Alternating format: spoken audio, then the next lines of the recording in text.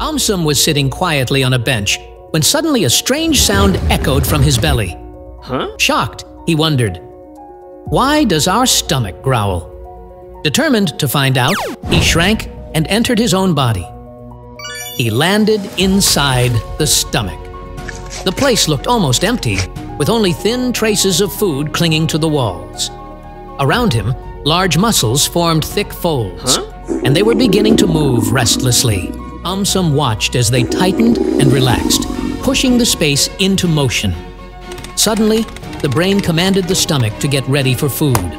The walls obeyed. They squeezed and churned strongly, just like they did after a meal. AumSum stumbled as the powerful muscles rippled around him, shaking the empty chamber. Air and leftover digestive juices sloshed together noisily, creating echoes that bounced from wall to wall.